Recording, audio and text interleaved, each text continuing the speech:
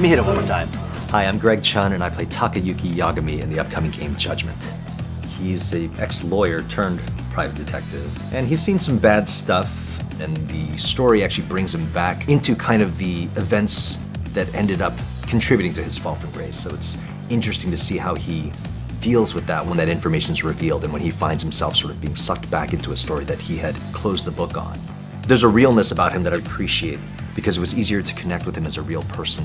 There was actually a lot from my own life that I was able to bring into the character. That was an interesting process, and ultimately I think therapeutic. You're Seiya's sister, right? Don't worry, you're safe now.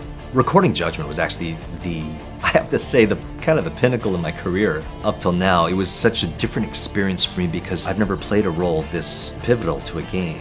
To experience a character arc that is as detailed and as long as this is just such a blessing.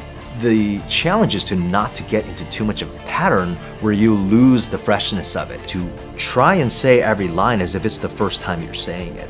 I never said I'd field any questions, asshole. I never said I'd field any questions, asshole. I never said I'd field any questions, asshole. It's really a crime drama at heart. I think it's all about navigating your gameplay to really unearth what the truth is and determine how you make what seems to be a really hopeless situation work out okay. The experience itself is something that I'll always treasure. I'll never forget it, and it was just a lot of fun. So you're not a detective? And? You still want to sue? You know, you won't know what hit you.